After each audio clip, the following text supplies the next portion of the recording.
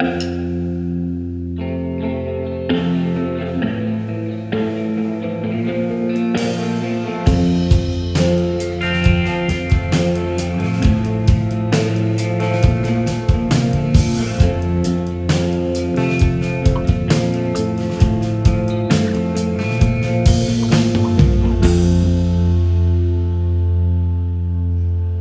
everybody, welcome back to Audiotree Live. My name is Rita Lucia. Today's date is Friday, April 14th, 2023. We have an amazing show for you. Today in the studio we have Abby Holliday, all the way from Nashville, Tennessee. The session you're about to hear is available through the Audiotree artist profile through your favorite streaming platform. So please follow us over there, and please subscribe to us here on YouTube as well. We really want you guys to be able to keep up with all of the new and exciting talent we discovered just for you, just like this band, Abby Holliday. Go ahead and take it away, guys. Hi, Abby. Call me when you get a chance. I love you, Angel.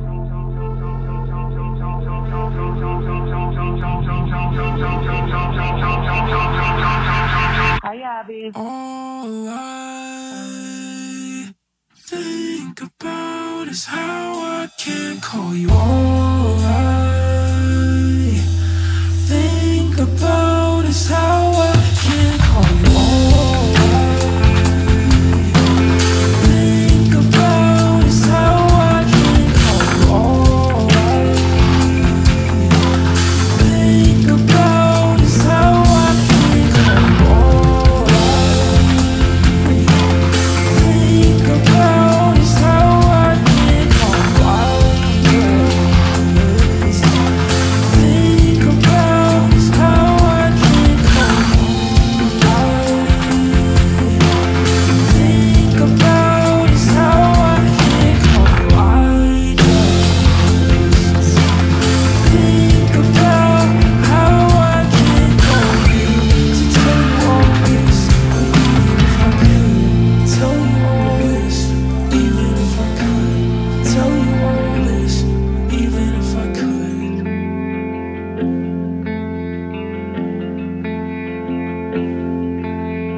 When we're far apart, I fall apart.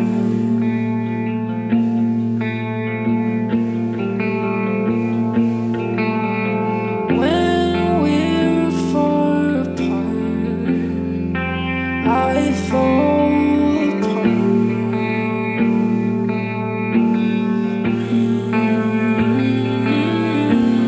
When we're far apart, I fall apart.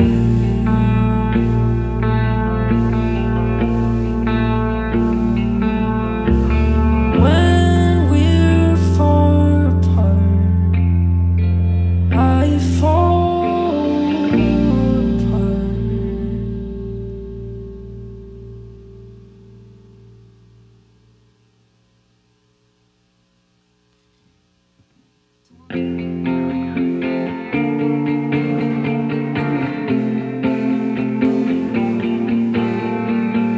You looked over how I so looked over, so I slid on over, put my head on your shoulder. I was hoping that you would notice me forever till it happened, and now I finally know better. It took 7 tries, it happens all the time. I start to wonder why. I wonder why it was a simple mistake. I thought of it for days. I always get this way. I am this way.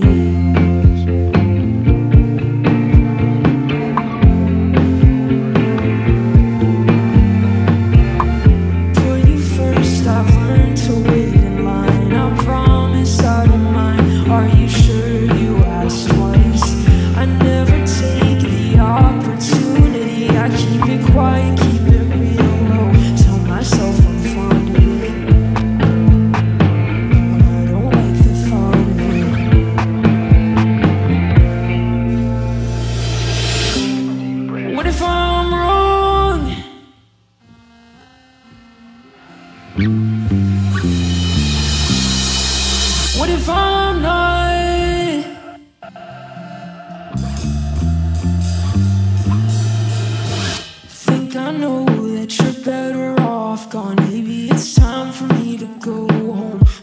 don't know what I want. You said goodbye about 1, 2, 3, 4, 5, 6 times. It doesn't feel right. They always let me out alive.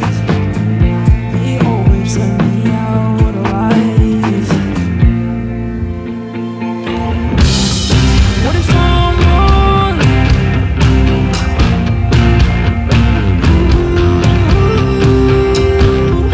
What if I'm right? Don't even think about it. What if I'm wrong?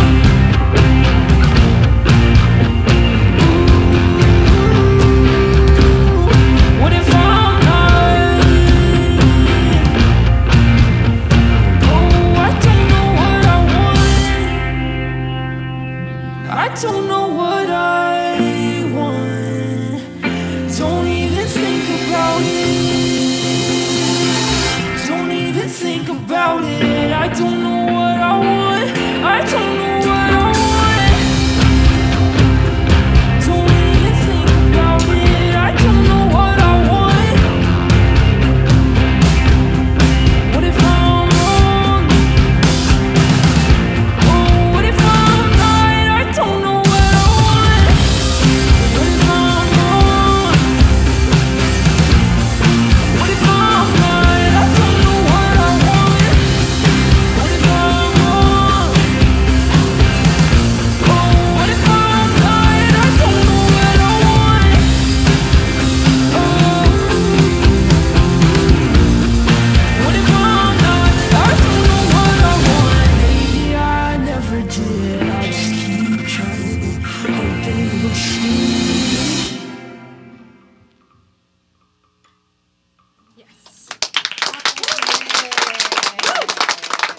You're listening to Abby Holliday. That tune was called I Don't Know What I Want. Abby, you just released your album yesterday. Congratulations. Thank you. Yeah, dude. It's called I'm Okay, No I'm Not. So relatable. Same. You know, your songs are really kind of, I don't want to say brutally honest because it's not cruel. It's just like really vulnerable. And the lyrics kind of read like diary entries. Do you feel like writing lyrics help you move through what you're going through? Totally. Yeah. I think a lot of times I don't know how to vocalize how I'm feeling until I like write about it. Yeah. Which is interesting because it's like writing songs is such a, you know, a vulnerable thing that you're sharing with a lot of people. But yeah, I feel like this record is me saying everything that I wish I could say, but sometimes feel like I can't. So definitely helps. Yeah. Yeah.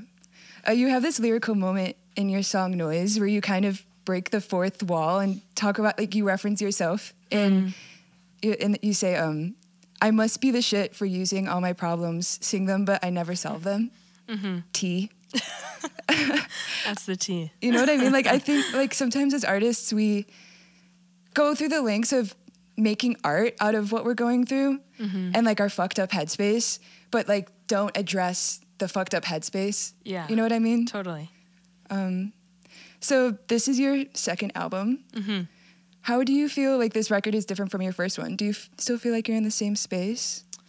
A little bit. I feel like my songwriting carries over into the second album. Like, Yeah. I feel like it's a bit more mature than the first record, but totally just like still feels like me.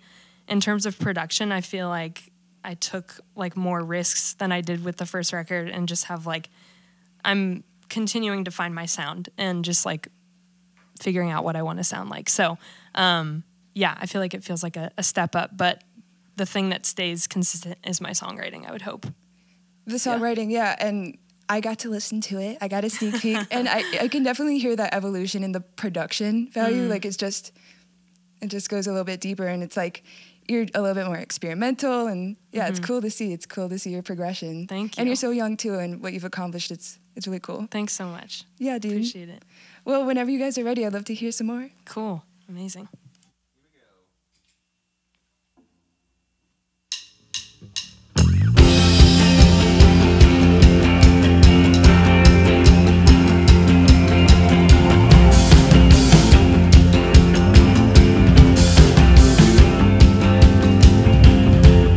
Years old, don't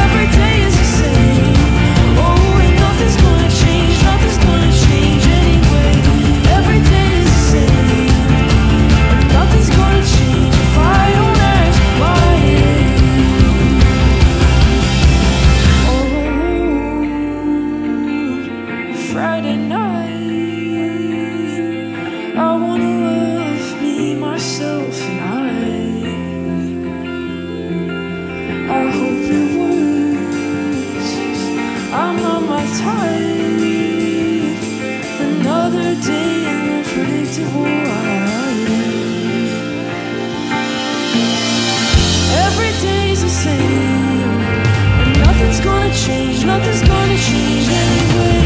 Every day is the same, and nothing's gonna come my way, my way. Every day is the same, oh, and nothing's gonna change, nothing's gonna change anyway. Every day is the same, and nothing's gonna change if I don't act my way.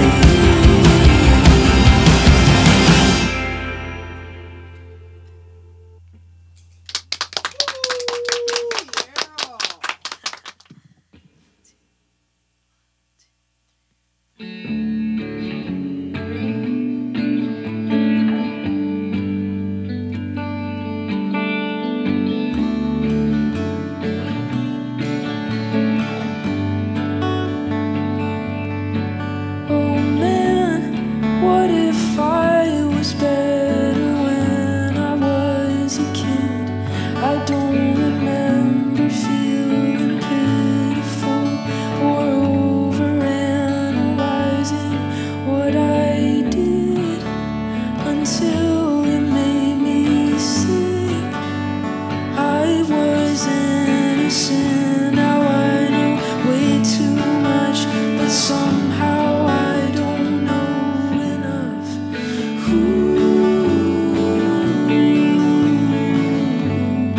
What's the point of it all? All the noise.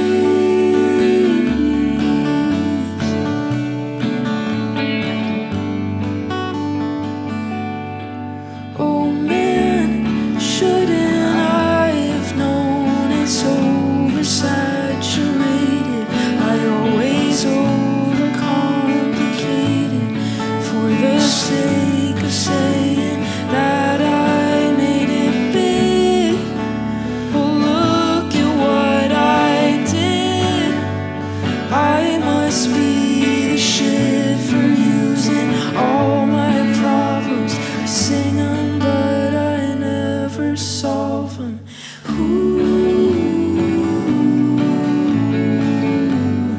What's the point of it all? All the noise.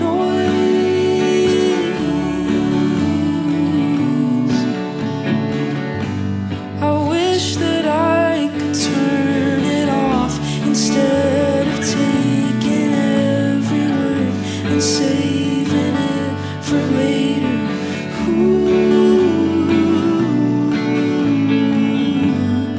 It's just noise after all.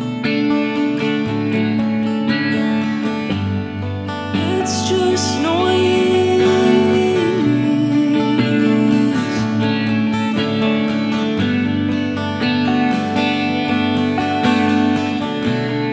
Making sound, drowning out, saying louder. What's the point of it all? Making sound, drowning out, saying louder. What's the point of it all? If it's just noise after all. It's just noise.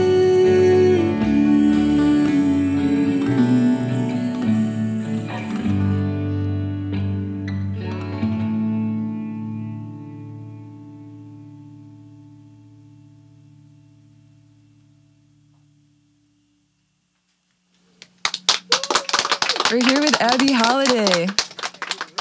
You guys are in the middle of a nice long tour with Michigander. Yes, How's that we going? are. It's been great. We've been out for 3 weeks at this point, so it's the longest tour I've done so far. It's been a blast.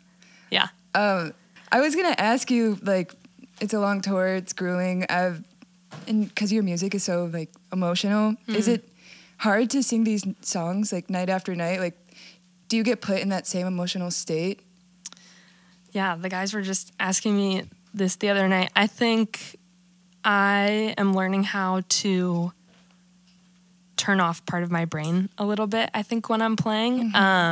Just getting into the routine of doing it every night. Like, it's still emotional for me, but I feel like a lot of the emotions that I'm singing about, like, hit me when I'm off stage rather than on stage, because I'm just like, just get through it. Like, you know, connect with people and be honest and be yourself. But I think if I like fully allow some of the emotions to hit me when I'm on stage, I like wouldn't be productive.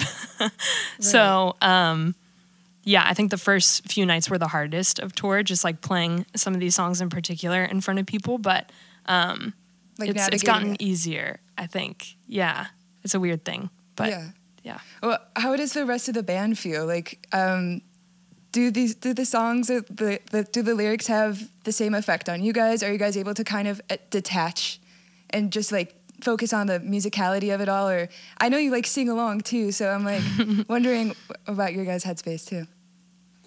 Yeah, I would say for me, I'm not as personally connected to all the songs, obviously, as Abby. Ohio Laundry Room hits hard for me as well because it's about a family member. And when I think about it too much, I get emotional. And I think there's like at least one moment in every show where I start to think about it and I just put my head down just in case a tear starts to fall. And then kind of have to switch off my brain like Abby was talking about. So, yeah, I would say that song in specifically is heavy. That's really fascinating. I feel like I watch a lot of bands that like really get into it. Like if it's an angry song or whatever, like they have to kind of like riff off of that anger that they're feeling and like dredge it up every night. And it's kind of interesting. It's kind of the exact opposite where you have to like actively suppress it just to like get through the song. Yeah. It's really cool. Yeah. I think it can be both. Like sometimes, yeah, like Ohio Laundry Room feels like the hardest song to play. And a lot of that one's devastating. Not gonna lie. Yeah. There's like a lot of emotions in it, but I think like sadness and loss is like the main thing that I feel. But I think there's still opportunity to like get into it when you're playing because it's like, I don't know. I also recognize that like when I'm talking about the song and singing it, like it feels like the most personal song to me, but it has also like seemed to be the song that most people come up to me afterwards and they're like, I relate to that so much. And I think that's almost like a motivator to just like do it better, I guess. Yeah. Yeah, I mean, if you've ever experienced grief or loss, like, your lyrics are just, like, really relatable. And it just kind of distills this very succinct, relatable feeling that if you've ever gone through that, I would imagine that it's really healing to be in an audience and participate in that and just kind of, like, share that with you. So it's really cool that you get to do that for people. Thanks. And that's actually going to be one of the next songs that you guys play. I'm really excited to hear it. It's been a pleasure, but... Thank you. Yeah, whenever you're ready. Yeah, thanks so much.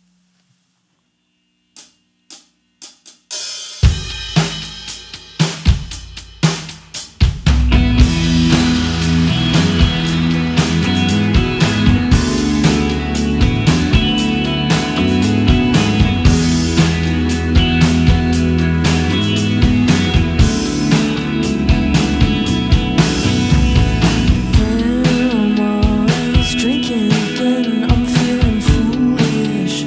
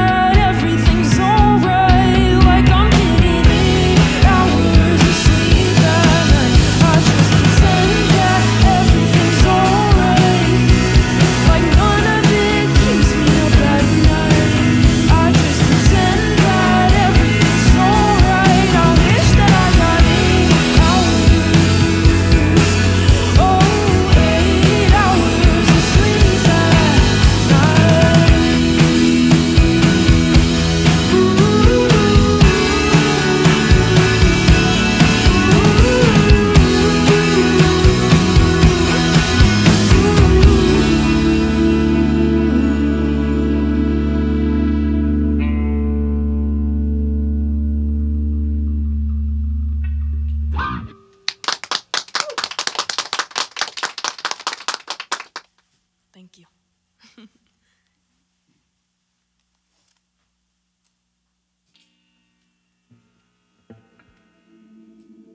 Hi, Abby. Call me when you get a chance. I love you, Angel.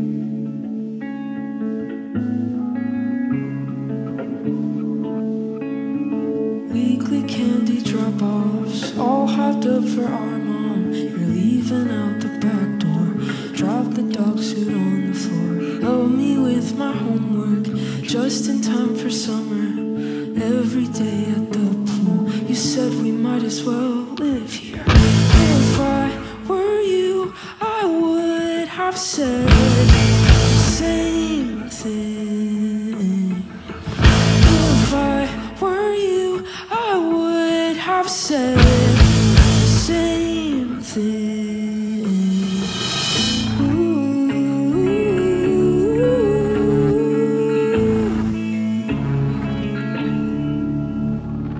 Secrets kept in high school, vodka water bottle. You're sleeping on the couch now. I'm just too young to notice. Make excuses for you. Think of all the bad news. I will never blame you. You were dealt a hell of a hand. If I were you, I would have done the same thing. If I were you, I would have done the same thing.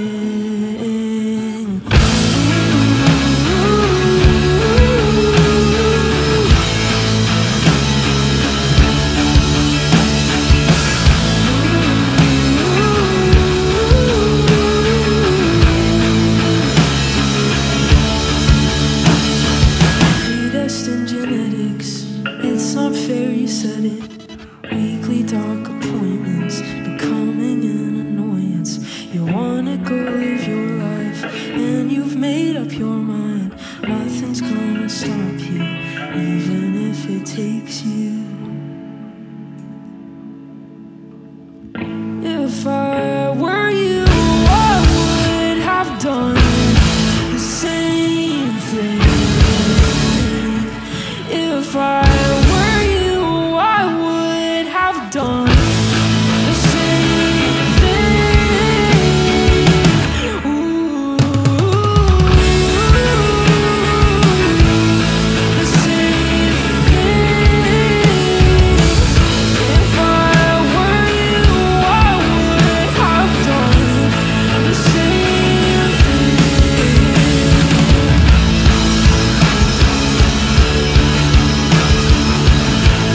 The same thing. If I were you, I would have done the same thing. I keep waiting for you to walk right on through that Ohio laundry room What you're doing. and tell me you love me more. It would be wonderful.